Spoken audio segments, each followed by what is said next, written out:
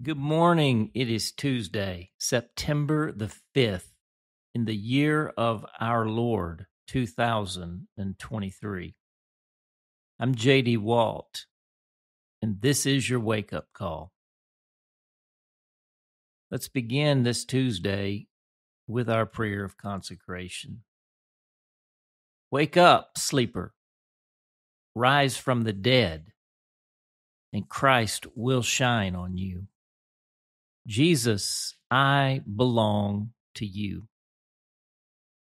I lift up my heart to you. I set my mind on you. I fix my eyes on you. I offer my body to you as a living sacrifice. Jesus, we belong to you. And we're praying in the name of the Father, and the Son, and the Holy Spirit. Amen.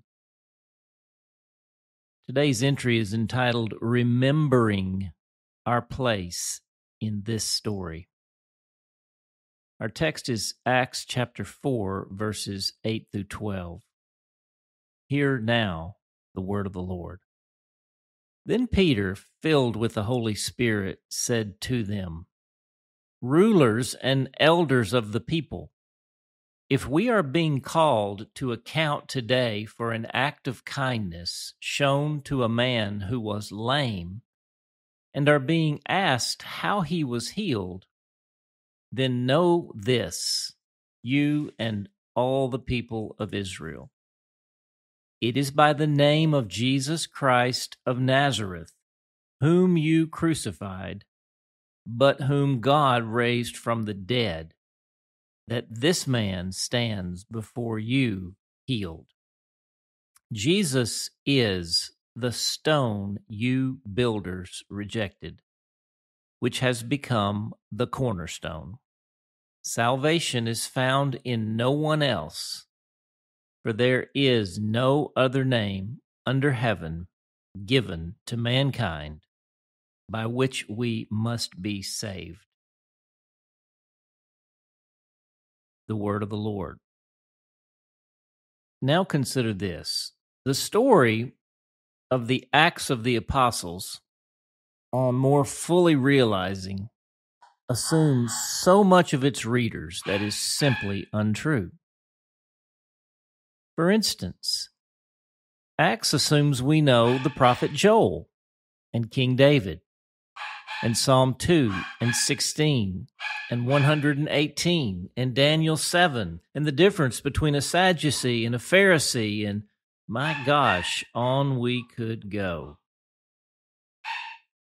I got to deal with her. I'm so sorry. I'm going to put a picture of Lucy today on my website. You can see this little beast that we love. Well, we, and I include myself in that we, don't really grasp all this massive backstory and its imperative importance. Therefore, we tend to read Acts like a teenaged boy watching an action movie. Plot matters, but it's not the most important thing. Origin stories are fine, but if they don't have sufficient special effects, we will quickly begin scrolling TikTok or pick your poison and asking you, what's the point of all these genealogies? How are they relevant to my life today? It's easy to read stories like these without any backstory at all. It would be like starting the Lord of the Rings movies with the last one, The Return of the King. That's about where we come into the story of Scripture, which is the story of the world and the story of God. The problem is we want to know what this has to do with me. And if that doesn't present itself pretty quickly, we're heading back to Netflix. This is one of the reasons I appreciate The Chosen and the work they are doing to draw us into the story of Jesus. in ways that make us long to know more of the backstory and future state. It bears rehearsing here at Acts chapter 4 that we are coming into a 6-season series at season 5. Season 1, creation, the beginning. Season 2, the fall, from Eden to Babel. Season 3, Israel, from Abraham to exile. Season 4, Jesus Messiah, the great reversal. Season 5, the church, the age of the outpoured Spirit and the inbreaking kingdom of heaven. And Season 6, the return of the King and the new creation. If we are not learning, relearning, and learning again this storyline of Scripture with all its characters, backstories, and ever-thickening plot, and prophesied resolution, we will invariably turn the story of God into a Christianized self-help manual. The question when reading the Bible is not, how is this relevant to my life? But how is my life becoming relevant to God's story? The application is always deeper immersion into the story. A character makes no sense outside of their larger story. Acts intends to quickly orient us with our character in the story. It is not the disciples or the apostles. They aren't even playing themselves in this story anymore. Watch this. If we are being called to account today for an act of kindness shown to a man who was lame and are being asked how he was healed, then know this, you and all the people of Israel, it is by the name of Jesus Christ of Nazareth, whom you crucified, but whom God raised from the dead, that this man stands before you healed. Our character is Jesus. As we consecrate our lives unto Him, offering to Him our literal physical bodies, He fills us with His Spirit. This becomes a furnace of transformation, whereby He forges our lives together into the shape of the cross. Indeed, the stone the builders rejected has become the chief cornerstone.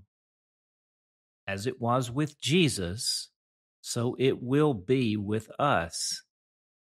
And this, my friends, becomes a fiery demonstration of holy love, a burning bush, on fire but not consumed, as we discover Jesus is actually playing our part. This is not my best life. It is a life of pure glory.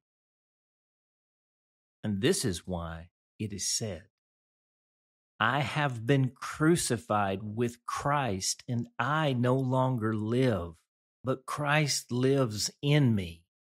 The life I now live in the body, I live by faith in the Son of God who loved me and gave himself for me. Galatians 2:20. The prayer of transformation. Lord Jesus, I am your witness. I receive your righteousness and release my sinfulness. I receive your wholeness and release my brokenness. I receive your fullness and release my emptiness. I receive your peace and release my anxiety. I receive your joy and release my despair. I receive your healing and release my sickness. I receive your love and release my selfishness. Yes, Lord, I receive your memory and release my forgetfulness.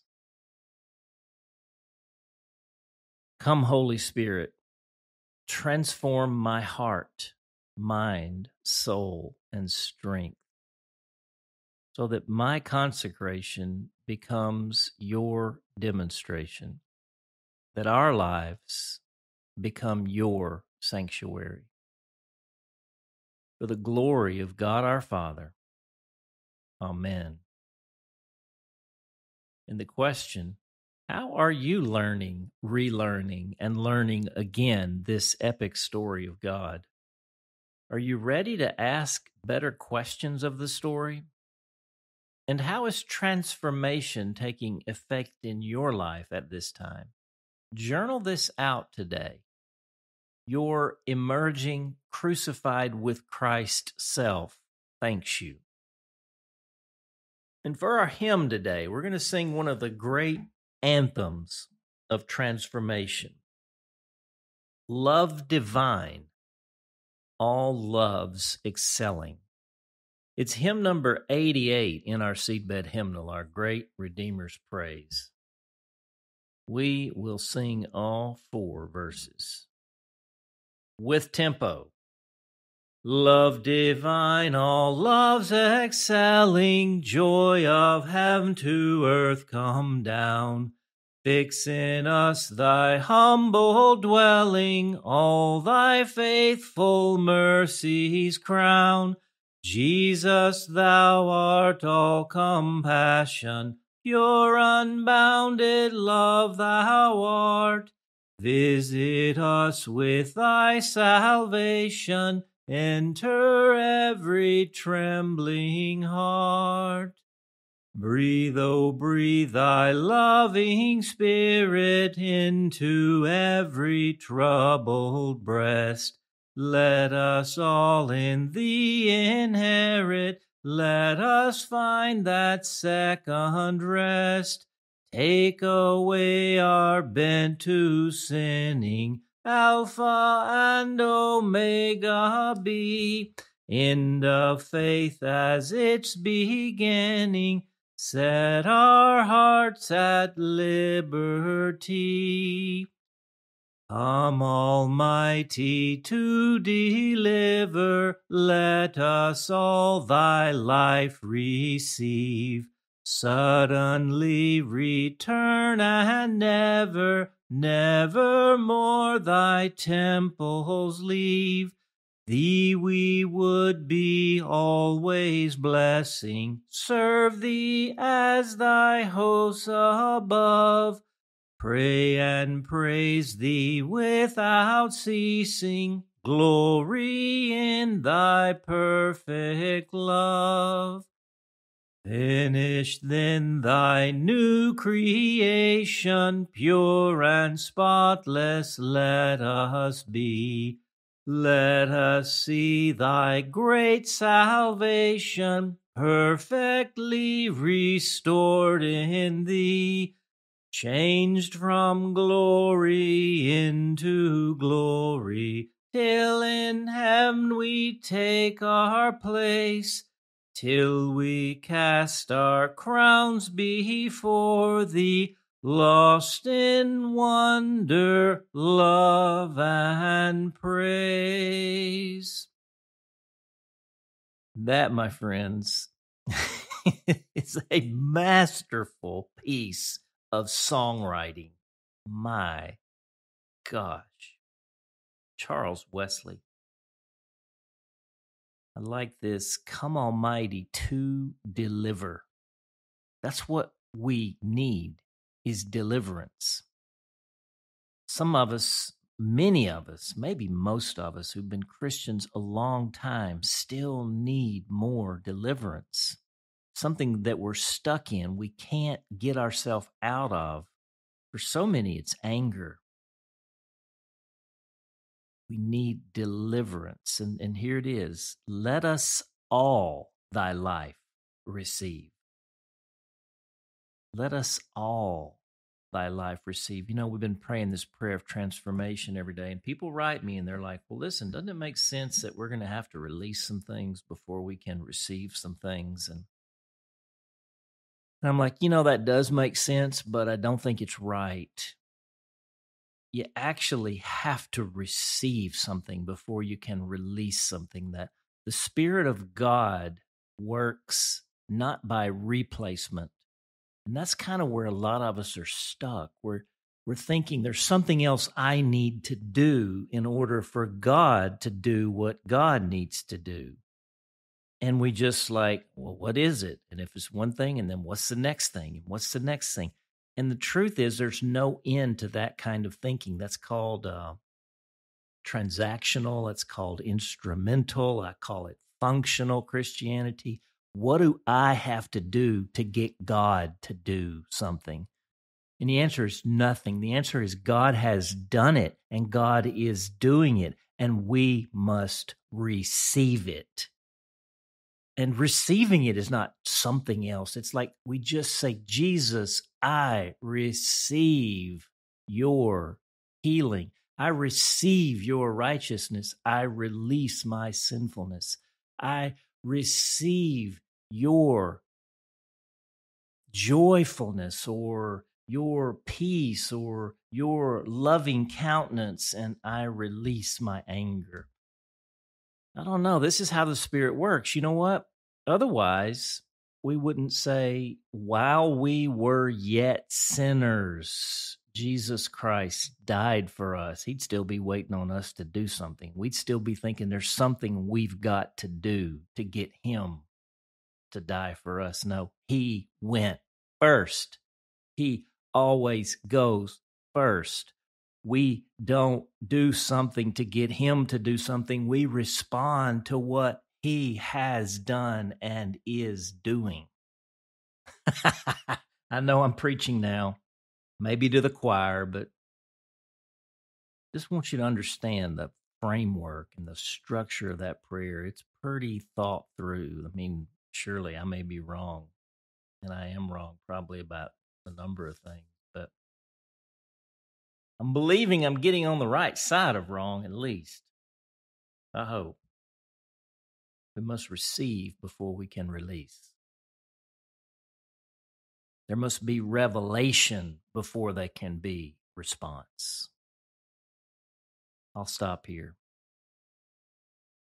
Guys, get on the field. Get the seed. It's Tuesday. It's time to sow for a great awakening. I'll be looking for you out there.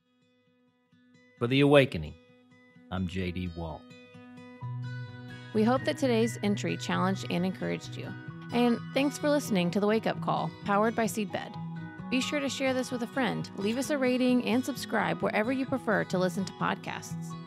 Find out more and join the movement by visiting our website at seedbed.com/wakeupcall.